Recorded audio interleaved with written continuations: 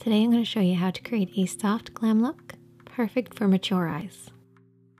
We're going to start off by prepping with a little bit of concealer.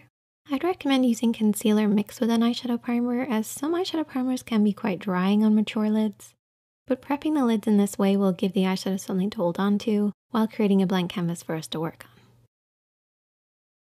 I've chosen these 4 eyeshadows to create this look, and I'll talk you through each one that you need.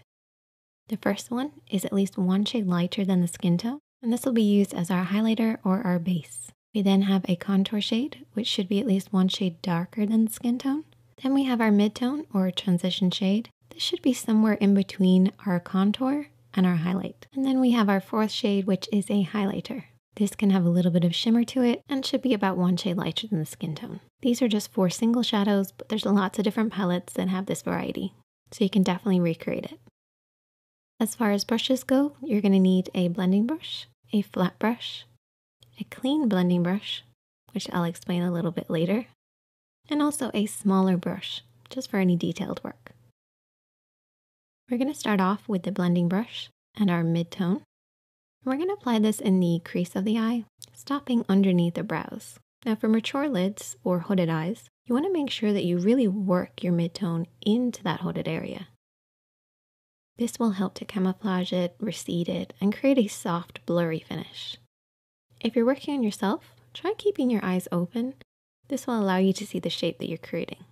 You really just want to focus on this area just above the lid. This will help to recede any hoodedness and soften the look. We're then going to take the smaller brush and we're going to take the contour shade. We're going to work this on the outer edge of the eye and deep into the socket. You want to keep this nice and low. Your mid-tone is always higher than your contour, so keep it underneath this line, working on the outer edge of the lid. You also want to make sure you're keeping within the lines. Don't worry if you've gone outside them, because you can always clean it up afterwards. But using the edge of the nose, eye, and brow as a guide, you want to blend in from this point. This will just make sure you get that nice, soft, lifted appearance. We're then going to take the clean blending brush.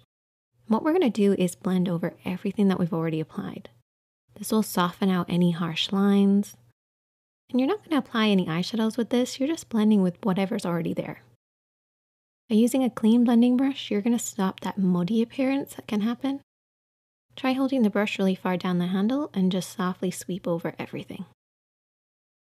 We're then going to take the flat brush and we're going to take the highlighter shade and apply this on the inner corner of the eye and softly sweep it to about the halfway point of the lid.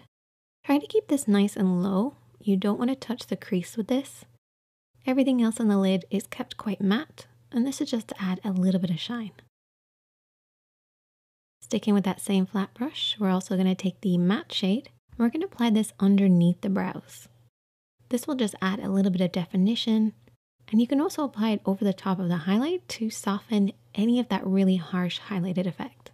This will give you that really blurry effect, which is perfect for mature lids. I then finish off by cleaning up on the outer edge of the eye with concealer. This will give a lifted appearance